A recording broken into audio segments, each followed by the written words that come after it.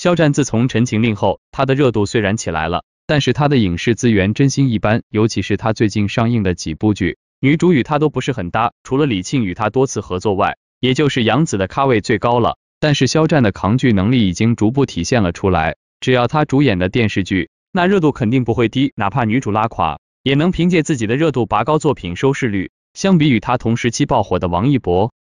已经在电影圈取得了不错成绩，并站稳了脚跟，而肖战才刚刚起步，就看他与徐克合作的《射雕》能不能为他以后的电影之路奠定好基础吧。这也从侧面反映出肖战的影视资源确实拉垮。不过肖战已经用自己的实力引起了资方的关注，只要有成绩，那好资源是迟早的事。肖战的电影《射雕》将在今年10月底拍摄完成，而他拍摄完后下部电视剧真的让网友十分期待，无论从演员阵容还是制作，都是肖战出道以来的顶配。网传臧海细灵已经确定了演员阵容，而肖战就是妥妥的男1号。这是一部大男主作品，李一桐在剧中虽然是女主，但是她的定位和她之前的一些电视剧大致相同，戏份并不多。对于李一桐个人而言，她虽然有资源，但她并不倾向于那种大女主戏。如果李一桐多接上几部大女主戏的话，也不至于到如今还没大火。但是李一桐的路人缘还是不错的，虽然演技一般，但是观众并不排斥她，并且李一桐已经算是肖战能合作的热度比较高的女演员了。臧海细灵是一部奇幻探险类型的作品，肖战饰演的汪藏海为了报仇，一路打怪升级，最终成为内阁首辅，过程相当惊险和励志。作为一部大男主戏，肖战的担子可不轻。同时这类型电视剧要想出彩，剧情和演员演技是相当重要的，毕竟观众少了 CP 可磕，自然会把目光注视在角色和演员演技上。剧中一些配角也是相当给力，另外2位男主是张鲁义和张凌赫。张鲁义在《三体》中的演技大家都能看到，妥妥的实力派，而张凌赫也是凭借正在热播的《云之羽》热度爆棚，配角更是集结了田雨、王千源、董璇等实力派，还有张艺兴、李弘毅等年轻演员的热度加持。看着臧海细灵这部戏的阵容，不难让网友想到庆余年这种大男主权谋剧，只要阵容有深度，不爆很难。这部戏对肖战来说也是很好的一个机会，播得好的话还可以冲击一下各种奖项，同时对他的演技也是一个考验，毕竟这是肖战首次出演阵容这么有深度的作品，希望可以从这些老戏骨身上学到东西，继续进步。肖战相信能通过努力证明自己的价值，从如何起床的细节到地铁偶遇的即兴发挥。X9少年团肖战 Daytoy 表示，生活流的剧不会做太多预设，哪一场戏让他觉得最欢乐，哪个情节让他感受了温暖，面对组长的打压，肖战会如何做？肖战，一个近年来备受瞩目的年轻艺人，以其阳光帅气的形象和出色的演技，赢得了众多粉丝的喜爱。然而，他的走红并非偶然，而是源自他深深的信念，相信通过自己的努力证明自己的价值。作为一个年轻的艺人，肖战面临着无数的挑战，在娱乐圈这个竞争激烈的地方，他需要不断提升自己的演技、唱功和形象，以获得更多人的认可和喜爱。然而，肖战从未因此而退缩，他坚信只要付出足够的努力，就一定能够获得成功。为了证明自己的价值，肖战不断的努力学习和实践。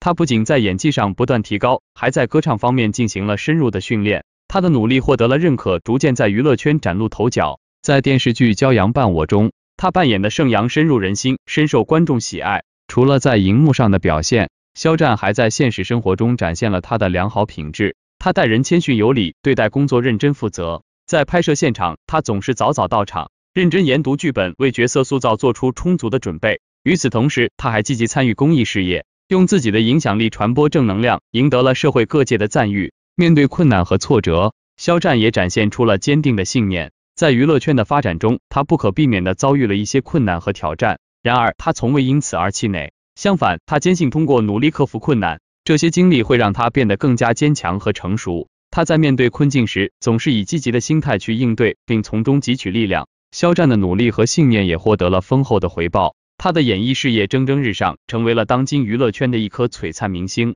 他的作品备受关注，不仅在国内获得了众多观众的喜爱，还在国际上产生了广泛的影响力。同时，肖战还通过自己的影响力，促进了社会公益事业的发展。他参与了许多公益活动，用自己的行动呼吁社会关注弱势群体，传递爱心与正能量。他的付出得到了社会的认可和赞赏，进一步彰显了他的价值。肖战的努力证明自己的价值信念，对许多年轻人产生了积极的影响。他的故事激励着大家相信，只要付出努力，就能实现自己的梦想和目标。这种信念在社会中得到了广泛的传播和推广，鼓舞着更多的人勇敢追求自己的梦想。肖战通过自己的努力证明了自己的价值，成为了年轻一代的榜样和代言人。他的信念和行动激励着无数年轻人去勇敢追梦，为理想而奋斗。这种信念和影响力将在未来很长一段时间内继续影响和改变着人们的生活。在肖战的身上，我们看到了一个年轻艺人的勤奋、努力和对梦想的坚定信念。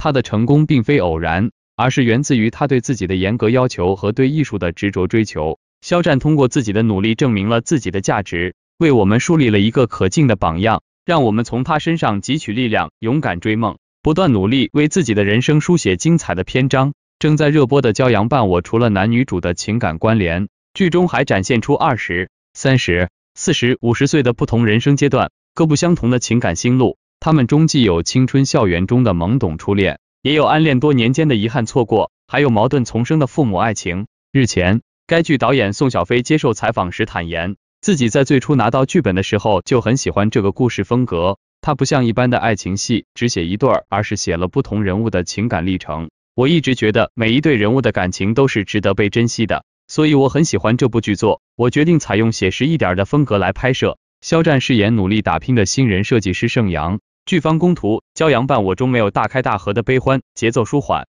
多以生活细节切入，比如剧中第一场盛阳和简冰相遇的戏份，常规表达是女主角喝多了，男主角这时候碰见她了，两个人摔一跤就在一起了。现在剧中的处理是10年之后，我又跟你见面了，但我叫盛阳这件事情你都不知道，我们相遇了又像没相遇，是很克制的表达。剧中两个人发微信，虽然盛阳特别想给简冰发一句话，但是不停的在斟酌，输入了又删除，简冰这个时候也在想着他，对面蹦出来正在输入，盛阳都没察觉。我觉得这是真实情感里最微妙和好看的东西，它比两个人这场戏要不要亲在一起更有意思。这就是上面提到的男女主在最初的沟通阶段展现的克制、理性的细节部分，没有强行撒糖。白百合饰演业内知名的广告导演简冰，剧方工图对话新京报，肖战本身也是学设计的，和盛阳的人物身份非常符合。宋小飞，盛阳是一个巧合，正好写完的这个角色得会画画，肖战自己会画画，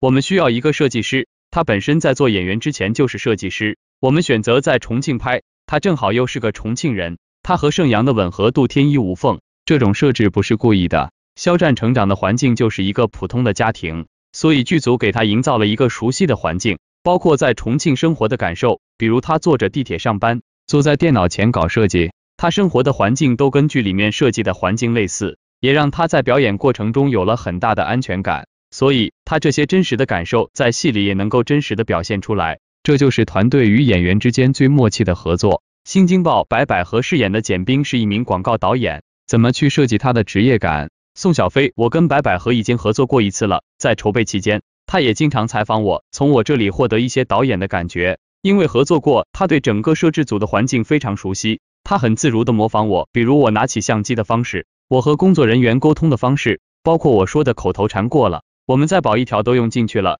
这些都显得真实有效。人设方面，我们会探讨，如果是我会怎么办，包括剧里的广告设计。简冰第一支广告是一个公益广告，关注环卫工人，唤醒城市的人，后面他把口红广告拍成了女性，从5岁到50岁都有各自的美丽，拍了一个众生相的广告，这些广告的设计也是符合简冰这个人物的。